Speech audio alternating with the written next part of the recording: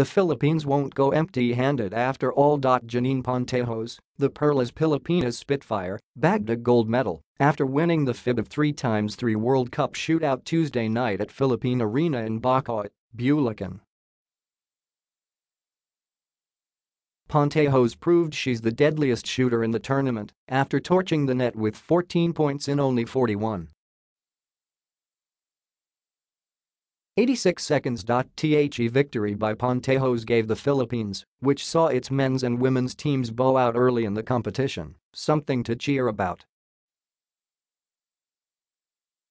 Buoyed by the home crowd, Pontejos bested three other finalists in Alexandra Stolyar of Russia, Marin Hrvoje of Croatia and Maksim Dybovskii of Russia